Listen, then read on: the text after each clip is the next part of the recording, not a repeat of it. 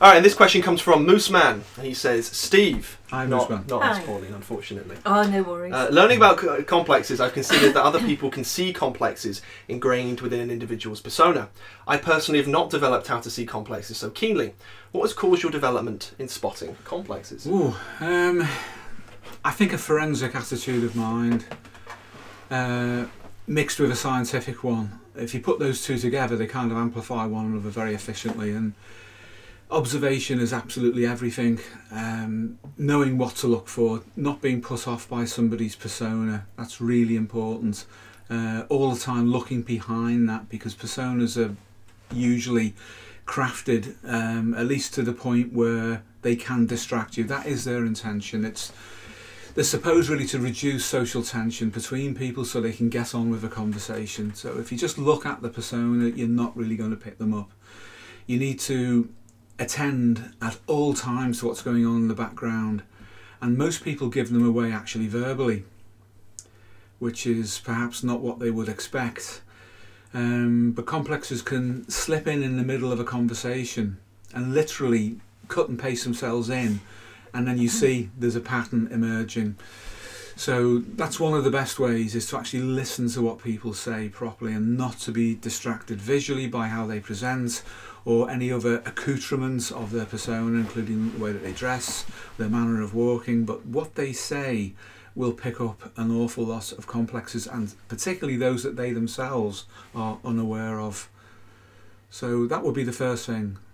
Definitely listen to what people say, and then as you move on, develop your observational powers and your capacity to parallel process, by which I mean you're observing the other person and the information that you're receiving through your senses across the whole bandwidth of them, but you're also noting your own response on the inside, because your unconscious will be reacting to its perceptions of them, including their complexes. And if you're aware of your own reactions simultaneously, that's to say parallel processing, with respect to your communication with another person, you can definitely pick up things quickly. So I would say that as a starting point. It reminds me of when we first met and we started doing therapeutic things together. Yeah. I remember we'd be on the phone or whatever, or over Zoom, and you'd be like, oh, what's going on? And I'd say something, and then you'd be like, that's not what you mean, is it? Some kind of nonsense would come out. One of the things I've noticed is when talking to, say, a patient, when someone comes in and says, I feel like I can't be helped, or I feel like everyone else is like this, or X couldn't have really been that bad because of X, Y, Z. Yeah. Because one of the things obviously you taught me was what complexes will do is they'll talk through somebody, bounce it off of you and look for confirmation. Absolutely. And then you're absolutely trapped and taken out. Yeah. It's like that's something to bear in mind as well when talking to somebody else. It's like, is it truly what they believe, or is it as if they've got a sub-circuit, if you like, that runs in the background, spouting out nonsense? Yeah, they do look for confirmation bias, and they will set you up so you do that and you don't realise you've done it. And in that sense, it's a little bit like a submarine and its periscope. You can see it emerging, if you like, metaphorically from beneath the waves, has a little peek at you, it'll size you up and then decide to throw something at you in the form of a metaphorical torpedo, and if it hits home, you will confirm that the complex is active, and has also confirmed its belief within ego consciousness of the person who is suffering from it. And they do this all the time. They're very, very manipulative. Complexes have access to the intelligence, the memory, the emotions, the life experience of the individual sufferer. So they're just as clever, if not more so. So could you use the principle of by his or her libido ye shall know him with that? Absolutely. So you take like Mooseman, you take your friend or something, you sit down 2 hours, you're having a conversation. So what are they going to talk about? Yeah. It's going to be directed by what their libido is interested in, and then at the heart of that presumably will be a complex, rather than the idea of the self, where you're meant to be going in these Jungian terms. You can pick up a person's character that way very quickly, can't you, Paul? By their libido, what it's invested in. Without a doubt. Yeah. Yes. Yeah, that's a very strong indicator, isn't it? Yes, it is. Very, very much so. I mean, I guess you're probably thinking about people who have a tendency towards psychopathy and even sociopathy and and whilst it's an unpleasant subject, even paedophiles as well. Indeed. Because I mean, you often use the expression about if you want to find a paedophile, well, you basically you locate children. Yeah, you do. And they will be somewhere in the vicinity of those children. Yeah, indeed. Yes. Yeah, the phrase I often use, if you want to catch a lion, That's right. go and stand with the zebra, they'll soon turn up. And it's the same with paedophiles. If you want to catch, in a forensic sense, a paedophile, it's really easy. Just go wherever the prey is. Yeah. They will turn up. They're already there. They'll be embedded into the ecology of their victims. They'll be there. Yeah. And the libido generally will flow in that direction. All of their interests are focused on the expression of that version of sexuality. Yeah. But libido isn't just sexuality, of course. No. It's, you'll find with artists that their libido goes into the creative process, but you can find out a lot by what they produce, what the libido drive is within, and that libido essentially is the expression of instinct. And the drive to completion, which you were mentioning just before, James. And complexes ride on the surface of libido. They form around it, they utilise the energy. So again, with the idea of a paedophile, you'll find that their complexes will resolve into focus around that. In fact, the ones that we've encountered were so much that way. You could, if you didn't know what they were, you could have found that out simply in a conversation to them, even if they were trying to hide it, because you could see where the libido was going in terms of what their educational interests were. For example, even where their art was going, all of that, and then you'd get that surface structure impression, which is their complexes that suggest something beyond that.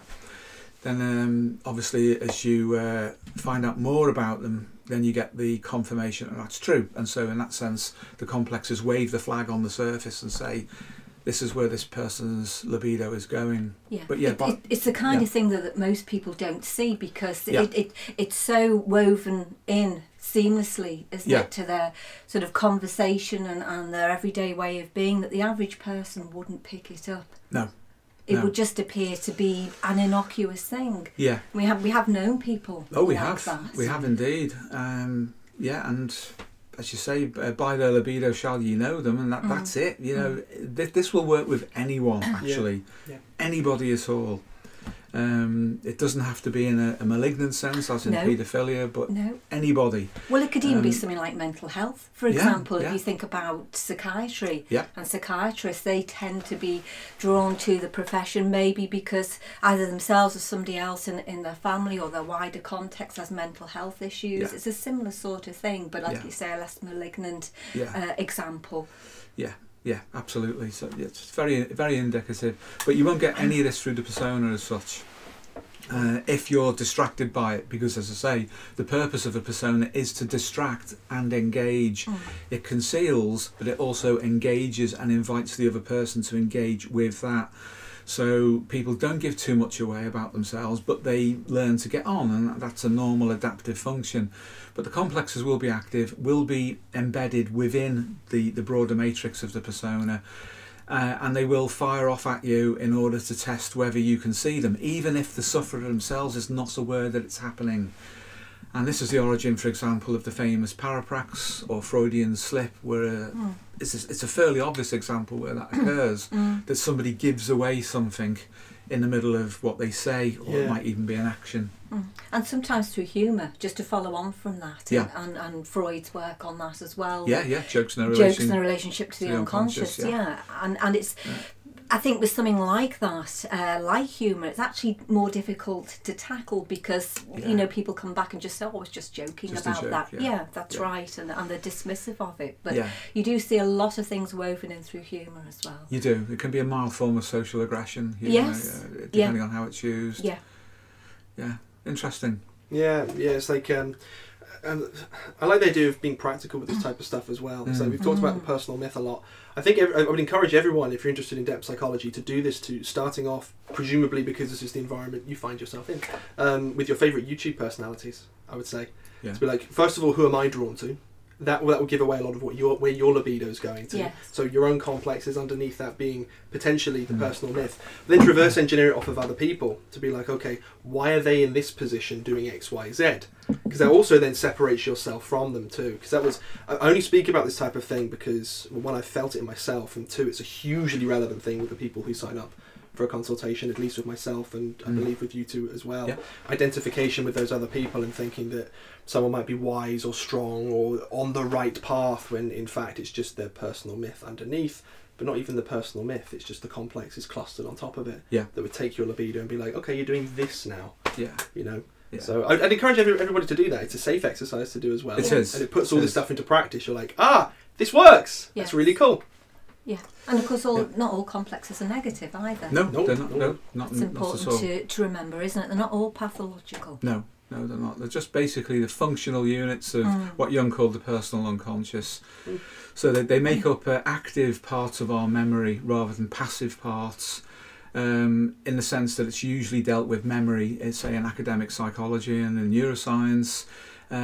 It's a dynamic form of memory, a unit which has a degree of autonomy from our normal consciousness, and it can move around literally, and it can acquire new information, it can shed information, it can hook up with other experiences that we have, and basically it's the stuff of psychodynamics complexes.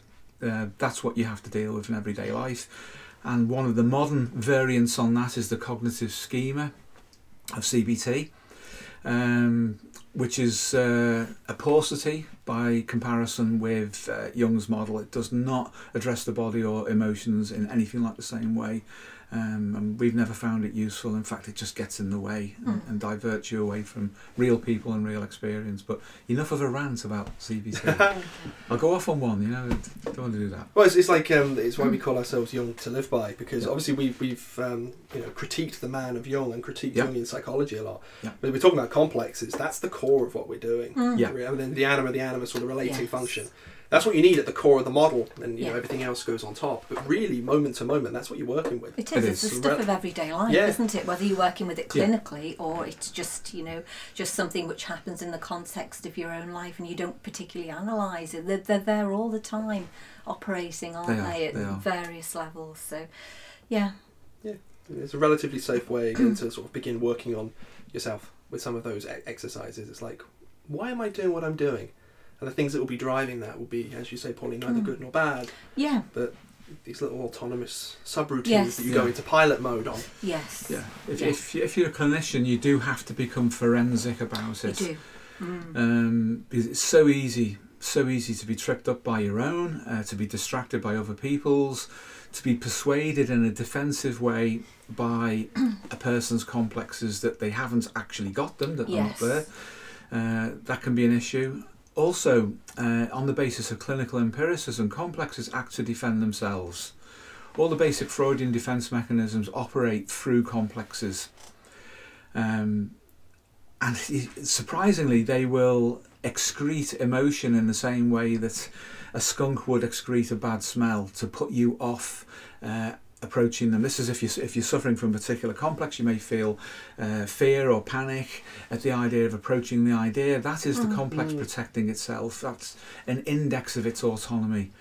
There are ways of dealing with that, and you can deal with it very, very quickly. It doesn't have to take a lot of time.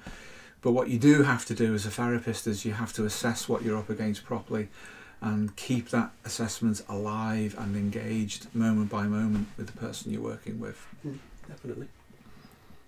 But sometimes that's the point at which people actually leave therapy, once you actually start to challenge things. Well, that's true, actually. Yes, and obviously you can't pursue people on that. It's their choice to end things. But if they can stay the course, that's usually a turning point. Yeah. Yes, if they can. If they can indeed. But they are tricky things to deal with. They are. Yes, they without a doubt. Like you say, they have an intelligence. They do. Whatever you're capable of in terms of your intellect, they've got it. And it's interesting that when Jung did his research into parapsychology, with his doctoral thesis on the psychology of so-called occult phenomenon, he found that mediums, even when they, or so-called mediums, even when they channeled a spirit, the spirit never exceeded the level of intelligence of the medium. And one of his indexes, if you like, or indices of whether a medium was genuine or not would have been whether they could have channeled a higher intelligence that was beyond the level of the medium's normal personality. Other than that, it suggests it's just a dissociation, a split within consciousness, and that complex that has been split off and acting autonomously still accesses the available level of intelligence and memory, etc., that normal person has. Can these things come in at a lower intelligence then? Yeah, it's a lot easier to drop down than it is to go up. Yeah. Far easier. I was going to say that kind of mimics a superiority complex behaviour. If you're bringing yourself down in some capacity, yes, they might be using that deliberately to trick you as well, that it's not there. Yeah, it's complicated. It does become a forensic game, doesn't it? Very much it does, but you can negotiate with them because there is a higher level organising principle that is interested in optimal health in people. And if you can access that, you can begin the process of depotentiating the complex and then breaking it down. If you can separate it off from its emotion, then it will definitely weaken. And it's like the progressive stages of long-term memory storage then, where something becomes progressively more and more abstract and further away from consciousness. That's what happens with a complex once it's been robbed of its emotional charge. It just becomes part of the wallpaper, the background memory, and it no longer elicits an emotional reaction or a psychosomatic reaction or a psychosocial response or behaviour. You literally just paper it into the wallpaper and it's just a memory without any emotional loading at all. So that's the target. You don't have to do that though by abreacting someone, which is an intense release of emotion, because the problem with that is it's a little bit like a kettle of water that's boiled. Once it's boiled away, then the kettle fills up again and you have to boil it away again. But if you can separate the complex from the kettle, metaphorically, and particularly from the libido in the form of the electricity which would warm it up, then it just falls away naturally. So separation of the emotion from the ideas, that's the most important thing if you can achieve that clinically when dealing with complexes. But sometimes you do have to go in and challenge the ideas themselves. That can happen. That can happen, yeah. Or create a counter complex. Yeah, as well. that's another approach. Yeah. Yes, yeah, it's another way of doing it, isn't it? Which is a kind of almost a knight's move, really, by creating it is. something else to not necessarily oppose it, but something where that person's libido can go in a positive direction. Yeah, and that can help to weaken. You can see that happening actually through typology, which is an interesting little topic all on its own, whereby the psyche will actually produce the response that is necessary to deal with a complex by getting the person to express their inferior function. That's a clinical observation and it's worth discussing at some point. So I guess you guys would say that the best way clinically to deal with stuff like this would be hypnosis? Yeah. And the best way by yourself, if you're going to do it by yourself, the self-development stuff, I guess would be self-hypnosis then, in that case. Yes. If you do it properly. If you do it properly, self-hypnosis will give you all the information all the skills that you need to build upon. It's so foundational. And if anybody doubts that, they should read Henri Ellenberger's The Discovery of the Unconscious, which was published in 1970, which is an absolute landmark volume on the history of depth psychology. Thank you for watching this episode of Jung To Live By. If you haven't already, make sure you download our free PDF for integrating your shadow. It includes the most advanced theory on the topic available anywhere on the internet, as well as a full practical breakdown. If you've ever wanted to integrate your shadow, this is honestly the way to do it. Thanks again for watching, and take care.